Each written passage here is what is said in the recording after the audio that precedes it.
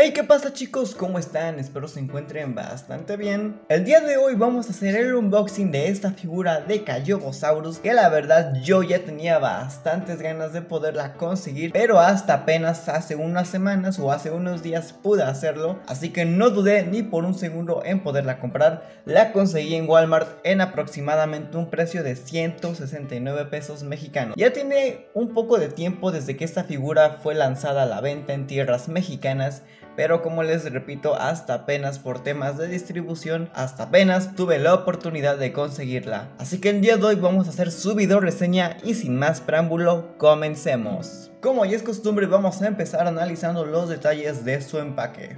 Primero que nada podemos observar que esta figura es de la línea Primal Attack, por lo que tiene toda la temática, toda la combinación de esta línea muy característica de una de las líneas más recientes que ha lanzado Mattel. Comenzando con los detalles, podemos ver que aquí tenemos el logo de Jurassic World.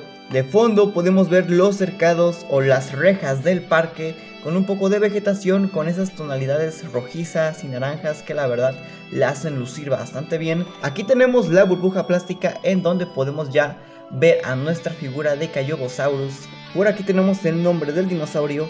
Arriba de ello podemos ver el nombre de la línea a la que pertenece, la cual es Attack Pack o Dinosaurios de Ataque. Por aquí podemos ver a Owen y a Blue. Ya saben que estos dos personajes pues nunca faltan en los empaques de Jurassic. Y por abajo pues no tenemos nada importante. Por el lateral pues básicamente podemos ver que tiene como que la forma del dinosaurio, y esto está muy bien porque ahorran en plástico y pues así reduce un poco la contaminación.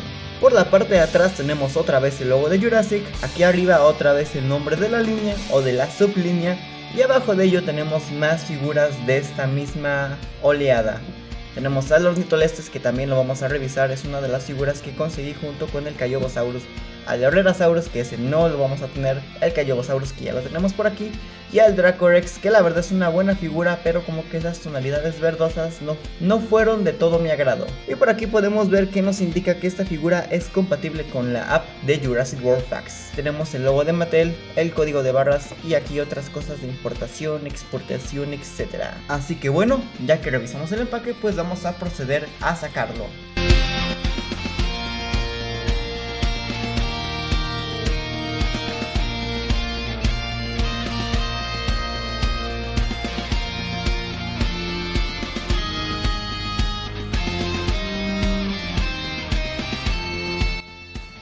Y bueno, pues ya tenemos aquí afuera nuestra figura de Callovosaurus. La verdad es que a primeras impresiones me está gustando bastante, o no me está decepcionando para nada. Vamos a comenzar con su revisión viendo lo que son las articulaciones. La figura puede mover lo que es la parte del cuello. En la base del cuello tenemos una articulación, lo que permite que el dinosaurio pueda subir hasta esta parte de aquí y bajar hasta esta otra. La verdad es que esta articulación del cuello se presta bastante para poner o para tomarle fotos a la figura y hacer un montaje de que está tomando agua o de que está alimentándose de hierbas. La verdad es que esta articulación me gusta bastante y en esta figura la verdad es que le veo una utilidad bastante buena. En las patitas delanteras podemos girar las 360 grados, pero se ve un poco limitado por lo que es el molde, ya que pueden ver que aquí topa el bracito del dinosaurio y ya no puede bajar más, o ya no puede girar más, mejor dicho. Lo mismo pasa con este otro brazo, ya que pueden ver que en esta parte de aquí pues ya topa y no puede bajar más y no puede girar más. Pero bueno, la verdad es que la articulación como tal siento que no es muy necesario que la figura tenga sus brazos aquí, ¿no? O sea, ya aquí así cuadrúpeda se ve bastante bien. Las patas traseras de la misma forma pueden girar casi 360 grados, pero por el mismo motivo no bajan. El molde lo impide. Es un problema que hemos visto en muchas figuras de Mattel, pero bueno, no es algo que afecte bastante porque de todas maneras no creo que alguien quiera poner al Callovosaurus con la pata aquí, ¿no? O sea, pues no. Pero bueno, es la misma articulación en la otra pierna. Y la cola puede doblar hacia los laterales y puede... Ah, no gira, no gira. Desde que sí podía girar, pero no, solamente puede doblar. La verdad, esta articulación también le veo mucha utilidad, ya que podría darle como que más... Puede hacer que el movimiento de la cola, o en una foto la cola del dinosaurio se vea más natural que si la tuviera aquí estática, ¿no? Y de hecho me gusta más que puedan moverse hacia los laterales que girar, ¿no? Porque pues, el Callovosaurus con la cola así toda girada, pues podría verse raro, ¿no? Pero la verdad que la cola gire es el mismo caso que con el cuello, de mucha utilidad. En cuanto a las tonalidades de color, la figura de base tiene un color azul bastante oscuro. Esta tonalidad azul la podemos ver en lo que son las patas delanteras, un poco en esta parte del vientre, por debajo del cuello y en una parte de la cola. En el lomo del dinosaurio podemos ver manchas de color marrón o un color mostaza, si más o menos es como una tonalidad mostaza. También tenemos estas mismas manchitas en la pierna, por la parte superior del cuello, y en la cabeza podemos ver que tiene otra tonalidad de color marrón, pero esta vez tiene como que un cromado brilloso que la verdad resalta mucho en la cabeza del dinosaurio y cambia totalmente el aspecto de la figura, y la verdad me gusta mucho cómo luce. El pico es de color azul, una tonalidad azul un poco más clara que en el resto del cuerpo, y el ojito está pintado en otra tonalidad de amarillo para que no se pierda con toda esta pintura plateada o toda esta pintura metálica que tiene la figura en la cabeza. Ahí pueden ver el ojo y la pintura metálica que les comento. La verdad es que se ve bastante bien. En la cola también podemos ver unas ligeras franjas de color azul, pero esta tonalidad azul es un azul un poco más claro que la que tenemos en la base del cuerpo, y curiosamente es la misma tonalidad azul que tenemos en el pico, son la misma tonalidad azul. Las rayas se mantienen tanto por la parte de arriba como por la parte de abajo y en esta parte del cuerpo,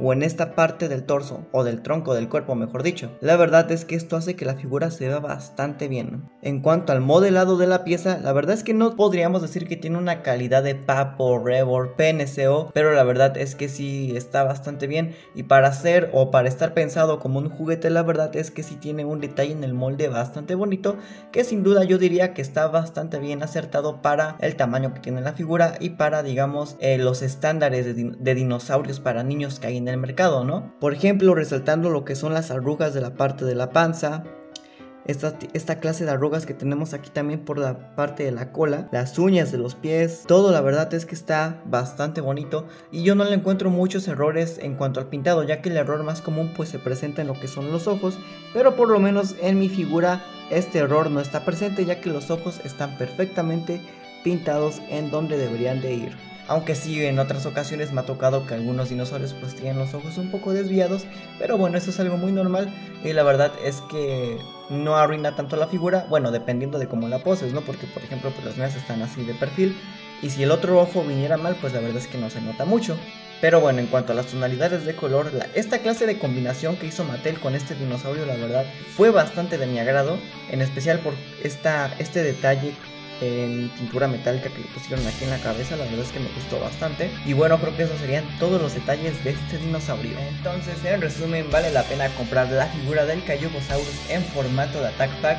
La verdad es que sí, es una figura que para su tamaño y para su precio tiene unos detalles muy bonitos. Así que si puedes conseguirla en tu tienda más cercana como Walmart, Bodega Aurrera o en grupos de Facebook, yo la verdad te recomiendo que lo hagas, ya que es una figura que vale bastante la pena y no te vas a arrepentir de haberla comprado. Pero bueno, eso sería todo de mi parte. Muchas gracias por su apoyo. Apenas hace unos días acabamos de llegar a 500 suscriptores. En serio les agradezco infinitamente su apoyo a los videos. Les mando un saludo a todas las personas que nos siguen y sin nada más que decir, nos vemos en el próximo video.